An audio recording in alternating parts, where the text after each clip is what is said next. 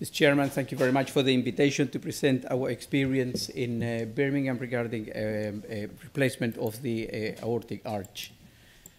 As introduction and very brief, patients with disease of the aortic arch are of significant challenge to the cardiac surgeon, as the aortic arch is a transition between the ascending to the descending aorta.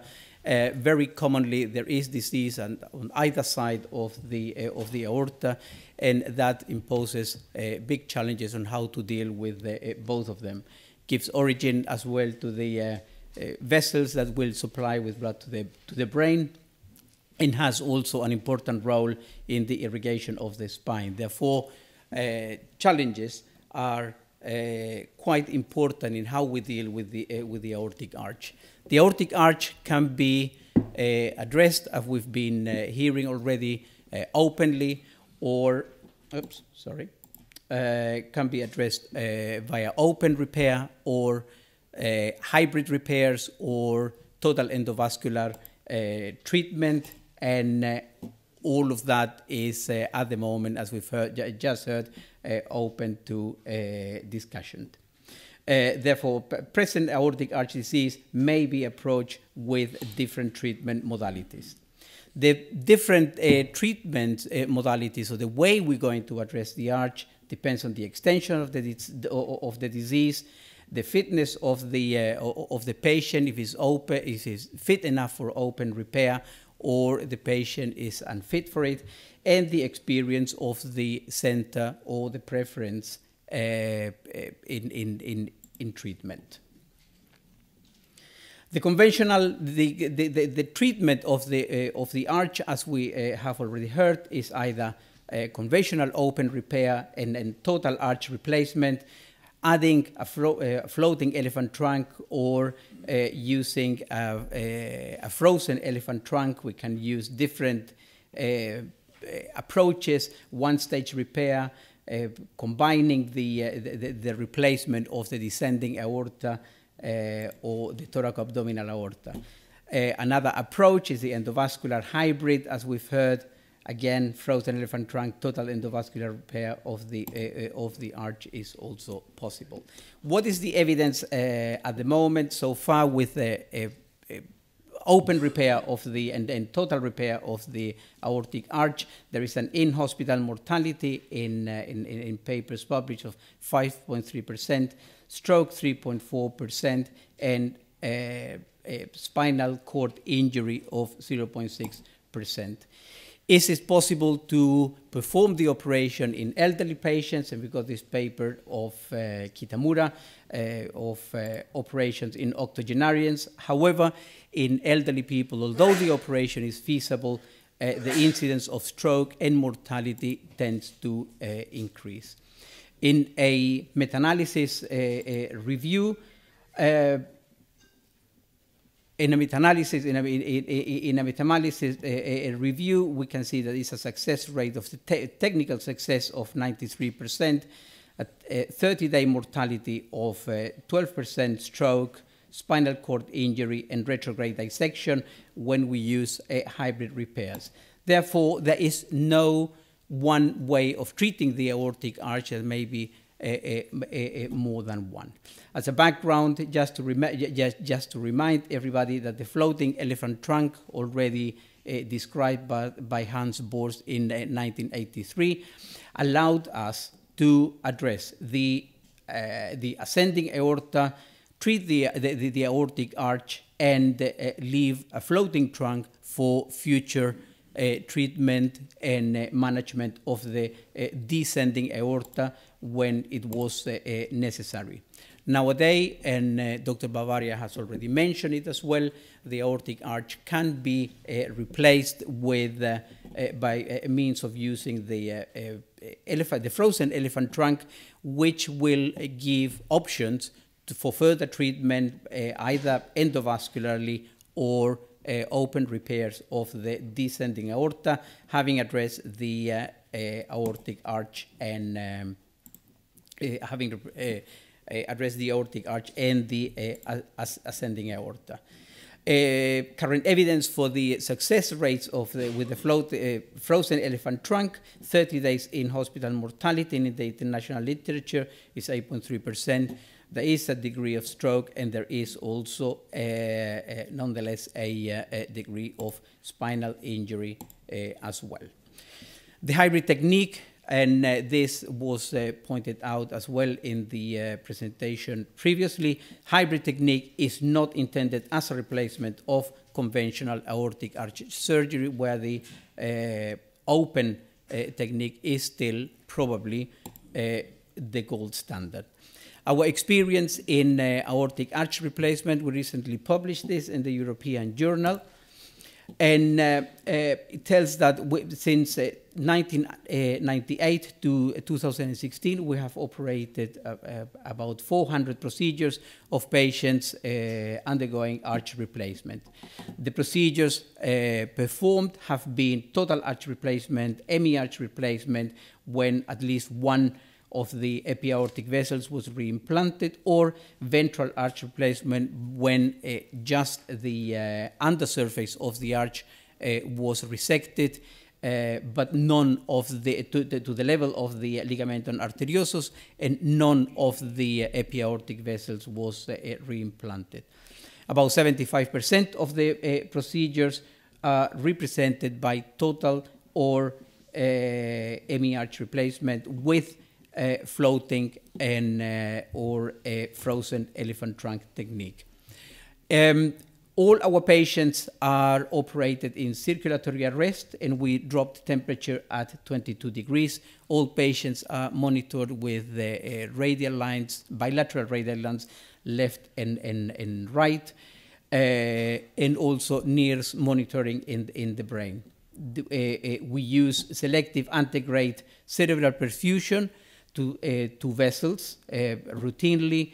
We use arch graft with dedicated branch for perfusion cannula, and repositioning normally the perfusion cannula from the arterial return side to the graft side arm on completion of the distal arch anastomosis. This allows us to pressurize the arch and test the anastomosis for hemostasis.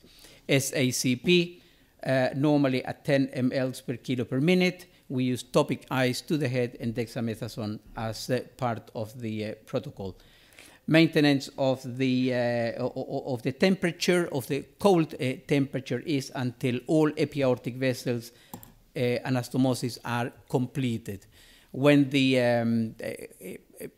when all the anastomosis are completed, we move on to a 5 minutes reperfusion cold of the patient, of hope to get an homogenic perfusion, and subsequently we start rewarming. We always try to pressurize the left subclavian artery as well, in order to ensure a good perfusion to the spine and diminish any potential damage, paraplegia, or so on. All our patients are discussed in a dedicated MDT, which involves cardiac surgeons, endovascular surgeons, cardiologists with special interest in aortic disease and in genetic aortopathies. All patients suspected to have a genetic aortopathy are referred to specialized genetic services for testing and confirmation of the genetic problem when we suspect they have any connective tissue disorders.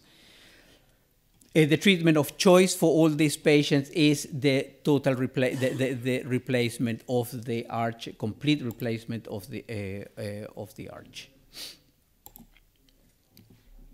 Patients with acute type A dissections are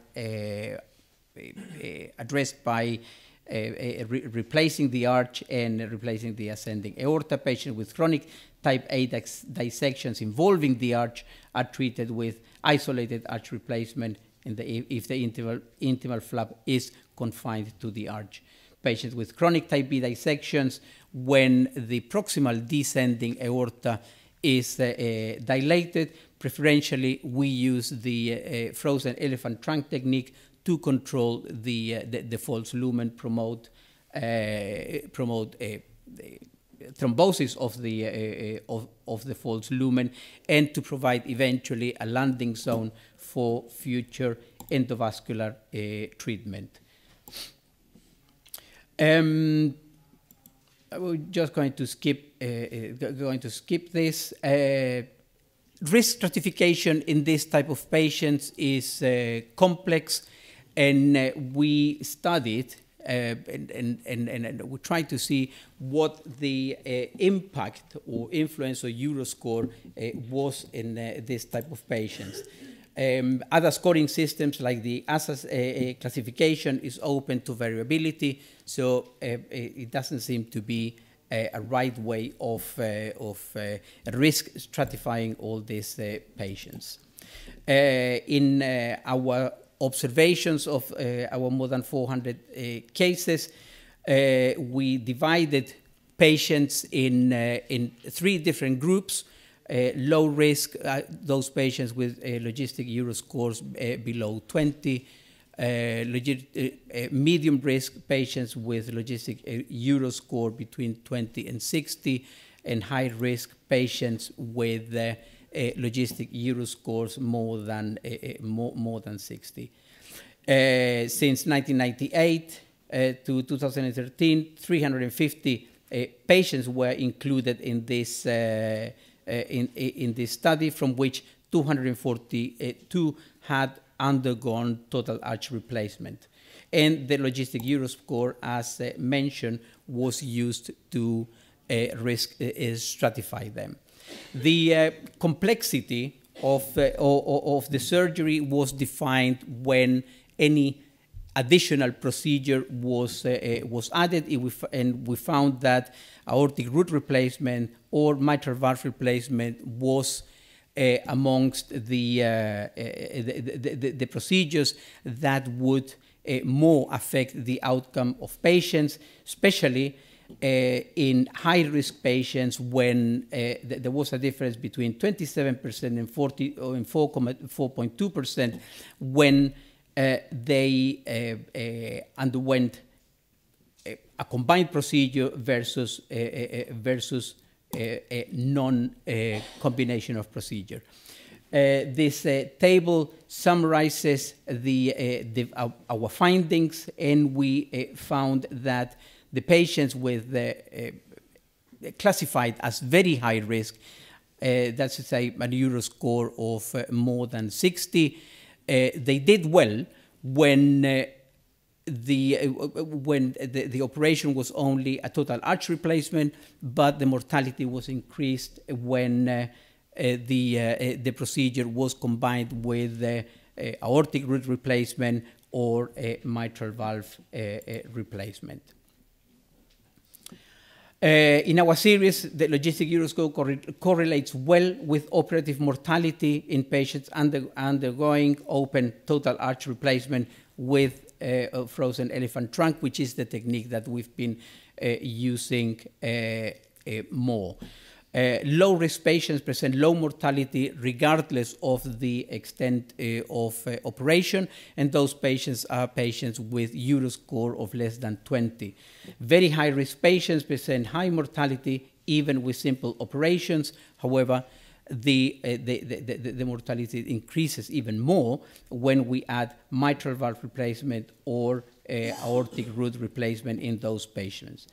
A rate of permanent neurological deficit remained low in all our patients, and spinal cord injury did not occur in any of our conventional total arch replacement patients. So we use this scheme now to indicate the operation or to get the patient into specific pathway. So any patient that requires an isolated arch replacement who has a logistic Euroscore less than 20 will be directed to open total arch replacement. Patients with logistic Euroscore between 20 and 60 who do not need an aortic root replacement or mitral valve replacement, again, they will be advised to undergo a total arch replacement. However, those patients with Euroscore of 20 to 60 who require aortic root replacement or any other procedure, in whom a hybrid procedure or a total arch endovascular repair is no feasible, may be considered for open total arch replacement pending on careful evaluation of them. However, those patients with logistic Euroscore more than 60, they may undergo selectively open total arch replacement when they do not need aortic root or a mitral valve replacement. However, if the logistic Euroscore is more than 60 and the patient requires an aortic root replacement or mitral valve replacement, then the endovascular procedure will be preferable. Since April 2006 to April 2015, we have operated now with using the the frozen elephant trunk technique, 60 patients. The main patients' characteristics are presented here, and I'm going to go quick through this. Mainly is aneurysm patients. Acute type A dissection has been only five cases.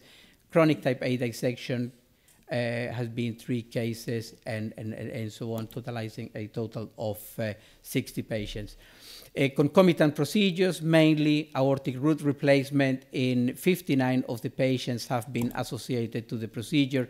The complications that we have faced is a 30-day mortality of 10%, tracheostomy, acute renal failure, permanent stroke, only 2 patients, permanent